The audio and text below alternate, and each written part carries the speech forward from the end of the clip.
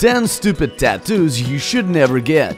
Tattooing is probably the most popular subculture nowadays. All young girls and boys get tattooed, but not all of them had enough brains before going to a tattoo studio. Let's try and have a look at the stupidest tattoos.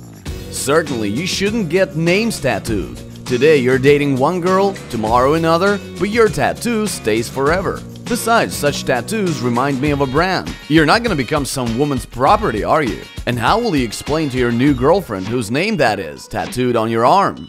Hieroglyphics. First, it is really perverted. Plenty of people had or still have tattoos, and this doesn't make them special or cool. Second, it could be a phrase like, "Own me for an iPhone," written in hieroglyphics, and you wouldn't even be aware of it. When someone doesn't know the translation, their tattoos look something like this. It is necessary to remember the age limit. It is not allowed to tattoo minors. It's not only about the young age, though it's also important. The organism is still developing, the body is growing, and its shape is changing. A tattoo got at the age of 15 can deform with time, and that won't look very nice. Portraits. Don't even think about tattooing faces of your close ones as a keepsake, and even celebrities' faces. A tattoo is a piece of art, and not every master is capable of turning a portrait into something worthy. In the first place, it's about realistic tattoos. They look scary.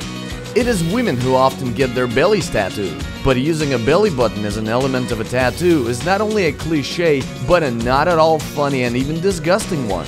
You can understand women after a C-section who want to hide a scar, but it's hard to understand dudes like this one. A tattoo on the face or head.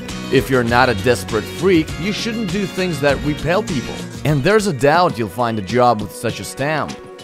I think it's no use tattooing the names of your children.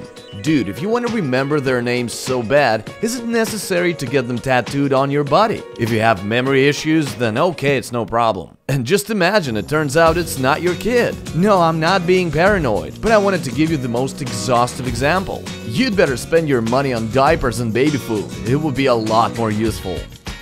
Why would someone get a skull tattooed? In my humble opinion, which has a right to be, what's so good about wearing a picture of a dead body even if it's imaginary? Nothing. All kinds of coffins and corpse themes are even more staggering. Girls love tattoos of a smack on their butts. Yes, it's amusing, yes, it's funny, but if I once see such a girl on the beach, damn it, I won't find it funny. And you, would you agree with me? And finally, the worst of it all is to get a tattoo ad. Haven't you heard about that? Such offers come up from time to time. Lots of people use their bodies as a billboard. That's it. And the most important thing, remember that you should never judge tattooed people. Never say to them, "Oh, you'll get old, how will you raise your grandchildren with tattoos on your body?" Never do that shit. Never.